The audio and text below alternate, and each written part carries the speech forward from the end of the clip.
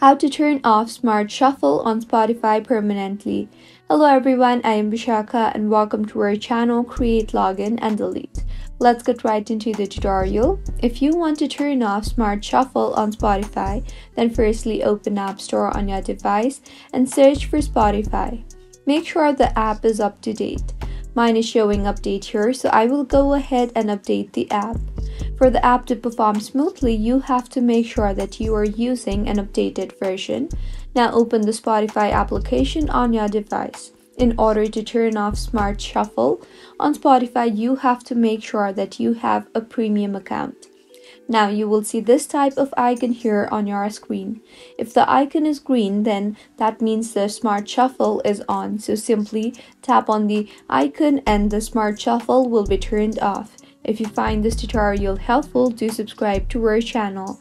Thank you for staying with us until the end.